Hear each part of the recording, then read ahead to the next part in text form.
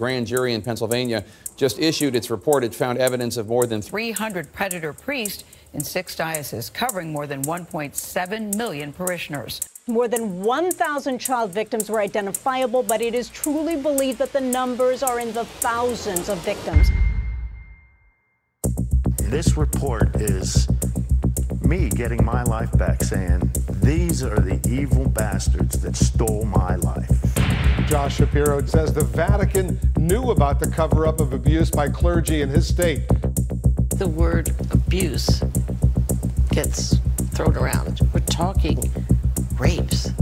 This kind of change and this kind of momentum doesn't happen easily. The time of telling these victims to keep their truth to themselves has ended.